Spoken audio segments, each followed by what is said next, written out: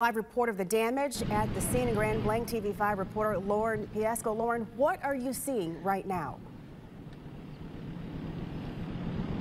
Yeah, Colette, it's really a tale of recovery here in Grand Blanc this afternoon, where just after 1 o'clock a.m., a tornado touched down, ripping through parts of the city. We are standing in one of the neighborhoods that seems to have suffered some of the most damage we have seen so far today. Joining me now is David Evans with Owen Tree Service. And David, how long have you guys been out this morning for? We've been out here since about 7 a.m. with crews working on it, trying to get things cleaned up. A lot of damage to the houses. Have you talked to any residents so far? Yeah, residents are a little, it was a tough night for them. I think they're getting through it just fine, but it's a tough night.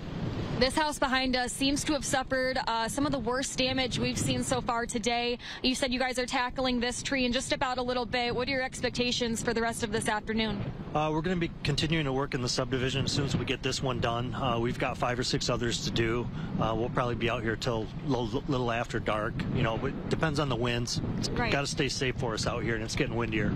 Yes, I mean, it feels like we've battled all the elements this morning. It started out warm, then it rained on us, then it hailed on us, and now the wind is really picking up, as you can tell. Do you have any other concerns for today besides the wind?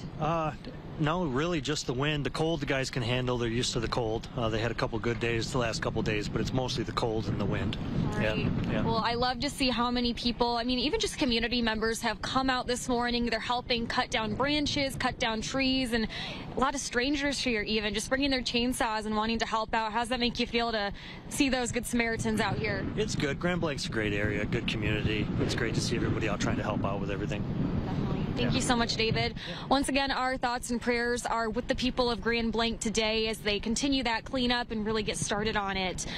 Once again, no one was injured and there have been no fatalities from this tornado reported so far, so we are very fortunate for that news. Live in Grand Blanc, Lauren Piesco for TV5, sending it back to the studio. Yeah, that is great news. Thank you so much, Lauren, for that. And remember to please stay with TV5 for the very latest updates from this storm.